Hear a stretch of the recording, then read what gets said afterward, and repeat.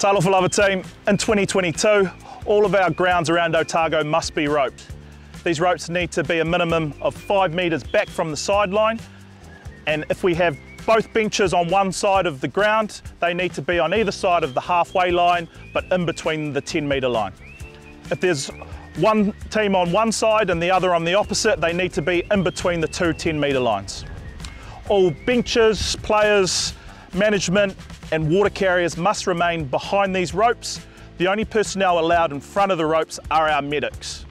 Our medics are allowed to roam up and down the sideline, and you're allowed up to a maximum of 2 medics per team. If you choose to have 2 medics for your match day, they need to be on opposite sides of the ground. Our water carriers are only allowed to enter the field of play once there is a stoppage in play. For our coaches and management, they need to either stay with their benches on the sideline, otherwise the only other place they can take position is in behind the dead ball goal line opposite to each other.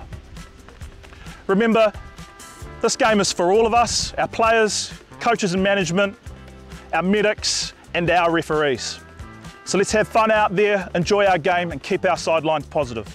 Cheers team.